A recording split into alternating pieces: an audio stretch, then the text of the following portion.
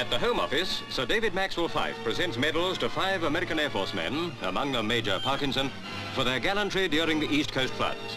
Staff Sergeant Kilpatrick, who is awarded the George Medal, struggled from his home at the height of the storm to warn his neighbours that the flood was nearing. Then, swimming in the raging water, he rescued 18 people from almost certain death. As long as the memory of the East Coast disaster remains, Britons will recall with gratitude the selfless heroism of these men.